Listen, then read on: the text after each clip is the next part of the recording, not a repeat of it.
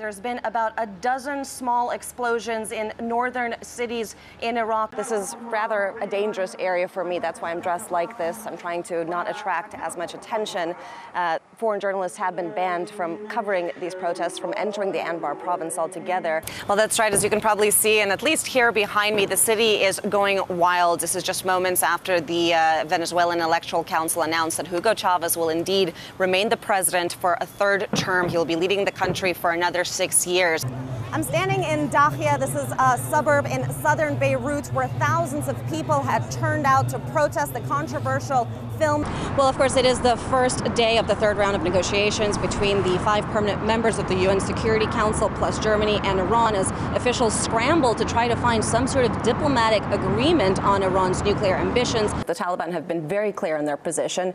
They do not see the Karzai government as being legitimate. They've openly called it as a puppet of the United States.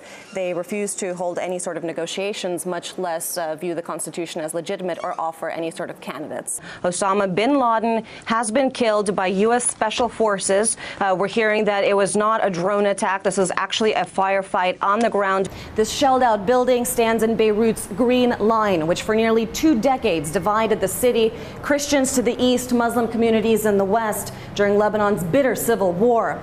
But as the armed conflict in Syria just across the border continues to escalate, many here fear that the fragile peace could once again be shattered and that sectarian tensions could yet again lead to another civil war. Muslim Brotherhood has gained support throughout the Arab world with its model of combining political activism with charity work. Here in Jordan, the Brotherhood is responsible for building schools, clinics, and hospitals like this one, a critical lifeline for the nation's poor.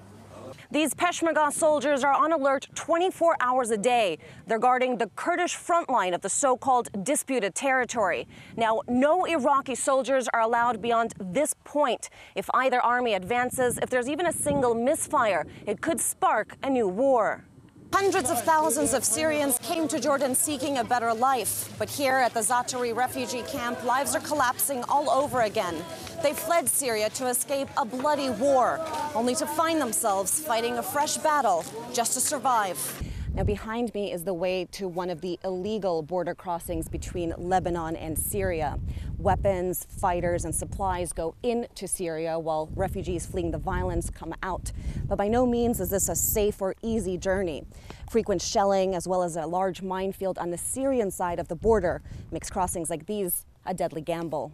This is Venezuela's Barrio Petare, the largest slum in all of Latin America. For decades, the thousands of Venezuelans who lived here had no access to any sort of medical care. That is until a Chavez social program to open clinics like this one.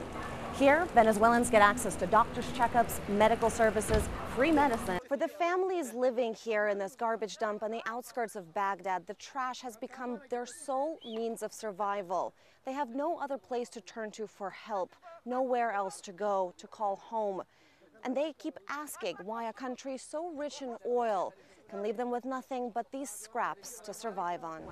Now, for people living up in those slums or barrios, there used to be no way to get down to the city to find work or go to school. Simply walking down those hills used to take about an hour and a half. There used to be no public transportation until President Hugo Chavez built these cable cars. Checkpoints like this one have become a common sight all across Iraq.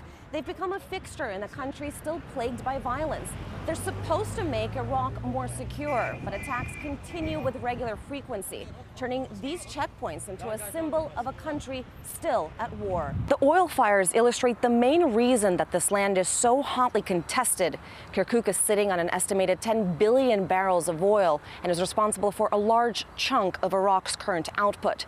That's enough to sustain an independent state should the Kurds get their way and annex this disputed territory. It's also enough to bankrupt Iraq if the oil revenue is lost. I'm Lucy Kafanov in Beirut, reporting in Ka, eastern Lebanon. Caracas, Baghdad. Al-Zaatari refugee camp in Jordan. Beirut, Lebanon. Caracas, Venezuela.